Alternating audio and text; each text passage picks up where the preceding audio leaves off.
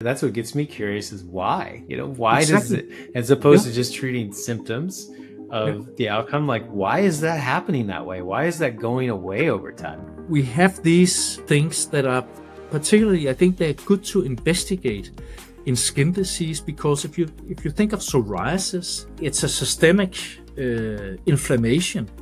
But why does it always come back to your knees and your elbows or your scalp and the rest of the skin? There is no psoriasis. How does psoriasis know that it had to home there?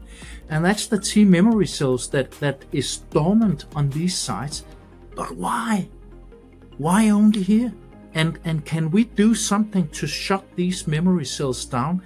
And if we did that, could we then really have a cure for these diseases?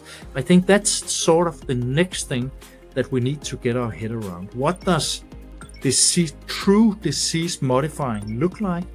And instead of treat symptoms and disease, then start thinking, let's try and go for cure. It's a big word, but unless we really push ourselves, we won't get there.